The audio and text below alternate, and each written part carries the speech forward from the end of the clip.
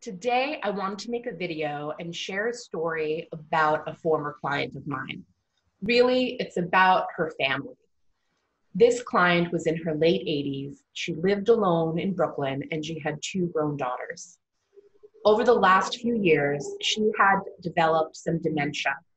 And by the time I came into the picture, her dementia was really quite profound.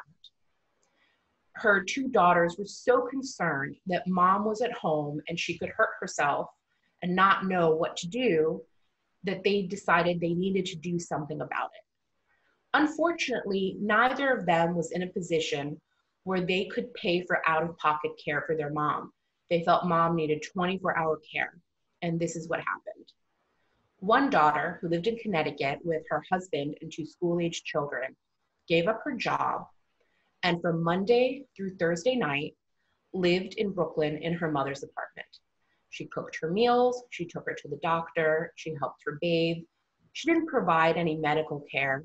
She was just there to make sure that mom was safe. Her husband held down the fort at home, and on Thursday night, her sister would come and take over and stay through Sunday night when she would return to take her role as mom's caretaker. You can imagine the kind of stress that this sort of living arrangement would place on a marriage and on a family.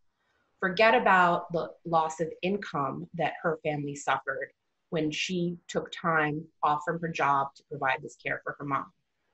Now, this family had one really excellent thing going for them. At some point in the past, someone had helped them prepare a great power of attorney that appointed the daughters. And this was the key to a solution for this family. What happened was the caretaker daughter joined a caregivers group. It was a support group. And she made a friend in that support group with a woman who I had been able to help her family in the past. And she shared my name and suggested that they meet with me. And initially, this daughter was really resistant. She said, "I don't think you understand. My mom worked for the city her whole life. She's got Social Security. She's got her pension. She's got her, deferred compensation plan. She's got a 401k. My mom would never be eligible for Medicaid home care. But luckily for her, my former client said, you need to just talk to Yana." So she did call my office and make an appointment. After she called my office and made an appointment, we were able to sit down together. This was pre-COVID, and have a conversation. We reviewed her mom's financials, and I was able to explain to her how her mother could in fact be eligible for Medicaid. If you have questions how, I have another video about that. But after I explained how her mom could be eligible, and she decided to go ahead with that plan, we were able to get mom qualified for 24-hour live-in care. That means that Medicaid was paying for an aide to be with her mom for 24 hours, 7 days a week. What else did that mean? That meant that this mother's daughter was able to go home to her family in Connecticut. She was able to have breakfast with her children every morning. She was able to help them with their homework at night. She was able to have an ongoing relationship with her husband. She was able to go back to work and financially contribute and support her family.